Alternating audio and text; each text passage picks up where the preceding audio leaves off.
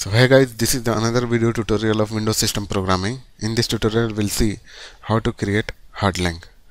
So hard link is a file can have a two different name. Hard link only created for file, not for directory, and if you delete the original file then you will be access the hard link file, and it's created in a memory just like in a physical memory. If you see the diagram, here is one existing file.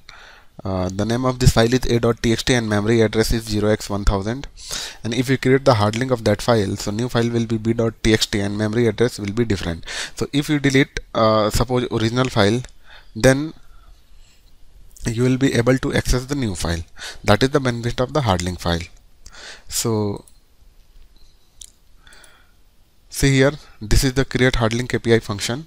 It tells that establish a hard link between an existing file and the new file. So this is the syntax of that function, create hard link, and first argument is the file name. So here we have to, in first argument we have to specify that our hard link file name. Second argument is existing file name, and third argument is security attribute, so we have to keep here null, and the return type of that function is a bool, and if the function succeeds, the return value is non-zero. If the function fails, the return value is 0, and we can get the error number with the help of getLastError function. So let's start our coding. Create hard link. First argument is the file name. So I'll specify your path. Go to your and open folder in file project directory. So here I'm creating one notepad file, and name would be testfile.txt, and I'm writing some string message. That's it. Just copy this path. So first argument. Second argument is existing file name. So our existing file name is test.txt. Third argument is security attribute. So we have to write here null. Start condition.